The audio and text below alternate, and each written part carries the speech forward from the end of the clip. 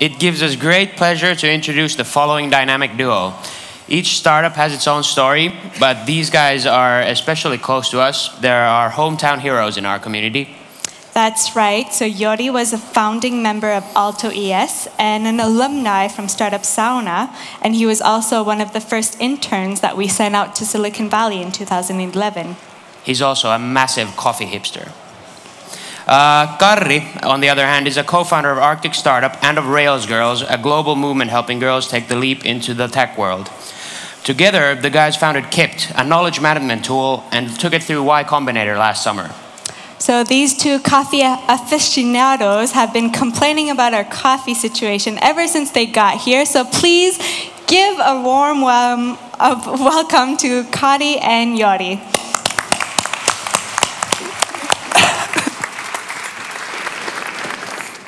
Hello, everyone.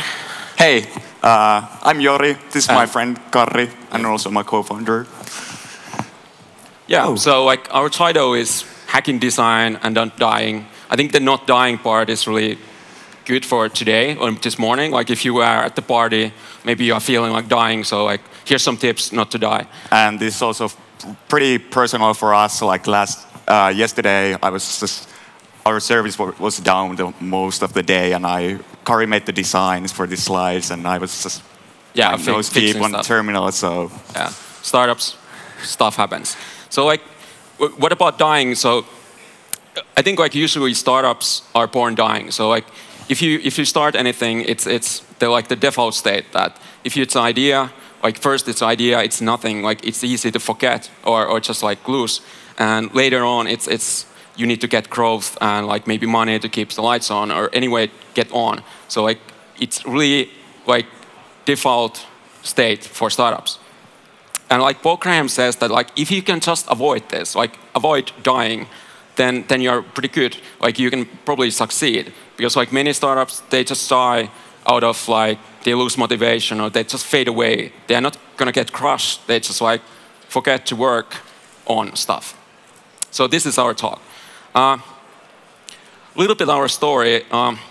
So like we were introduced that we are both Finnish and we've been working on several things.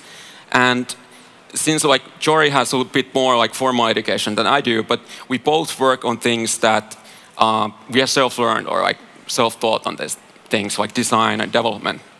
And a lot of the things that we do or like have learned this is from the web and from other people. And that's how we got started with this app or like our startup. Because we wanted to find the like really good place where you can collect useful information and also find this kind of useful information. So this was our problem. And actually we didn't think this problem in this like fancy way at the start. Like we just built something which was missing from our lives. Yeah, and this all started actually a couple of years ago. It's just like one-day hack project that we put together and put it out. And surprisingly, it's just one place to collect links. And that got us started on thinking how we could better collect things and share them with other people that we care about. Yeah, and then this happened. Like we just started on March this year, and we started working on it full time, and then actually got accepted to Y Combinator. And like, if you're wondering what it feels like, it's like this. This for just 5 minutes of pure joy, and then it hits you like, shit, we actually need to do something. Yeah. So it was back to this. So like, back to work, sitting on our sofas at our apartment in San Francisco, and working on like new stuff. And then we actually needed to think about how we are gonna build this company. Like we haven't done this before, so like what kind of things should we do or not to do? And one of the things is that like if you think startups are like making something people want, I always felt that design is the same way. That always when I'm designing something, I'm trying to design it for someone and make something that people would like to use or they find it useful. So kind of like having this design approach, it's not that far away. It kind of sounds pretty solid approach. But there's of course problems. I think we saw great presentations this morning about design, but in startups, I think like many designers, myself included, like we try to like aim for the perfect solution, but it's hard to do with startups because you don't know about the problems. So startups are mainly like about finding the right problems and then solving them somehow. So you need to balance that. So like it's more about speed of finding the right problems and getting traction than like finding the exact right colors or like the right solution for your product. And this also like with same thing with like fighter pilots or like planes, that if you stall, it's really easy to die. So it's the same with startups, that if you spend too much time on like designing something for like a year or like 6 months, it's easy to die during that time because you are not doing basically anything for your customers or users. So it's better like just like keep on going all the time and make new stuff. And we don't really have that like fancy process for this. Basically, this is our company on the stage. So like if the stage burns, we are like company is dead, but hopefully it doesn't burn. So we just think about what kind of things we should do for our users or customers. I design something, and then we'll talk about it. And you usually argue quite a lot, but that's part of the process. Yeah. So like when the fighting is over, we can actually like build it and ship it, and that's the most important part, to get it out there. And you shouldn't spend that much time on things that like we try to spend like days or weeks on something, and try to get them, like try to build the thing and get it out there to users to actually use. That way you learn and find out about these problems. And people actually love this. Like when you're shipping stuff all the time, like they know that you're moving and new things are coming. So yeah. So like if you want to make a point of this, is I think like for startups, the best design is design that is shipped. Like there's no product in the history that is awesome that was not shipped. Like everything, you need to put it out there. It doesn't exist. So same with like design or building startup. It's better to do stuff than like think about it. And like, how do you know what you should build? Yeah, so we try to talk to our users quite a lot, and this is also something that we didn't plan out. It just came to us.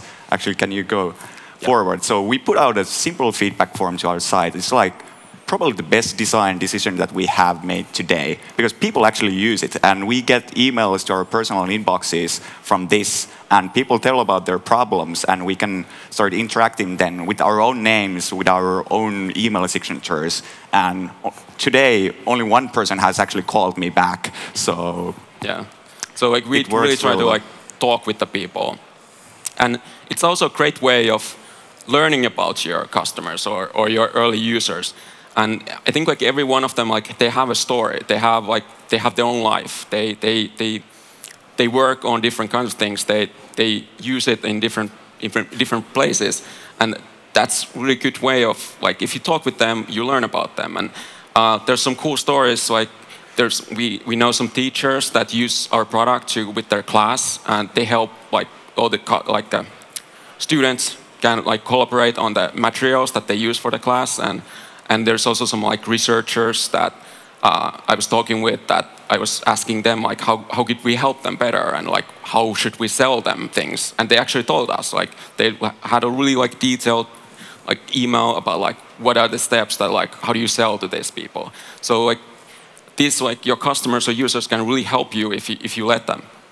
And the other part, you should let them help you other ways too. Yeah, so we're both hackers in a way, so we like to use products that we can modify to our needs the best. And from pretty early on, like our users were asking API, which is an interface for them to build stuff or interact or programmatically with our app. So we built that, and actually people have been coming out with new stuff, and now we actually have mobile apps and even desktop apps for pretty much all the major platforms. And this is all made by our users as they want to use our product on their specific context. And it's been really inspiring to see what they come up with. It's like there's implementations in these apps that we haven't never thought of, and like we're actually getting ideas back from that and getting that into our core app.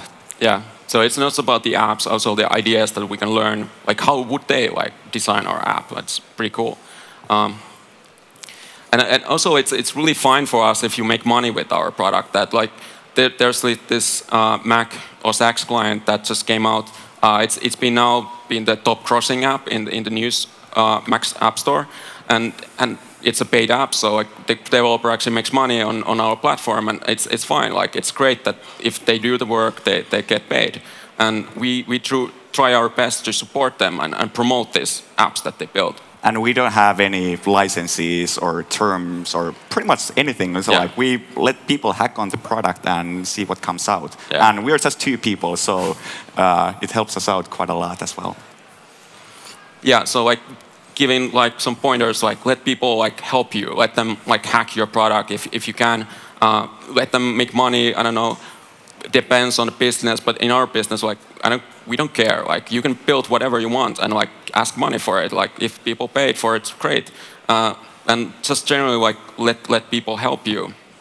And so sometimes they can even help you with other things like business type of things, like making introductions or like finding out like how to sell to them or market things. So you can learn a lot with your customers or users if you actually talk to them. And this has been pretty interesting for us as we've been like traveling quite a lot during the past 6 months. So going to cities and actually like meeting the users who use our product, and they've been like super helpful, like showing out places. And I think like it always boils down to being open and honest about what you're doing. We don't really like want to shy on things on what's up next in the roadmap. We just like tell people and get the feedback already in that point. So generally, we try to be nice guys, like nice to the users and nice to everyone, like, and that's where people want to help you. So kind of wrap it up. So design, there's a lot of things about design and like a lot of processes or different ways of doing it. But in startups, it's most of the time, I feel like you need just to do things. And maybe your design is not the right one or the perfect one. You just do it anyway, and then you will find out. And then you don't like spend too much effort or time on something that doesn't work. And sometimes we need to remove things. So it's just life, or like startup life. The other thing, like just keep on going. So you don't die, like because like it's very easy to die if you just like think about things and like make some like documents or like I don't know whatever, which doesn't really like make value for your customers. And like generally like at least it works really well for us that like we are open and like let people help us, and we try to be nice to the people. And so that was pretty much it. Like I hope like you get something out of this. We are going to be at the conference today, like hanging out here. So if you want to talk or like ask questions, or if you are a Kippt user, we are happy to talk with you about coffee or tea or I don't know, whatever, this weather. Especially coffee. Yeah. So thank you. Thanks.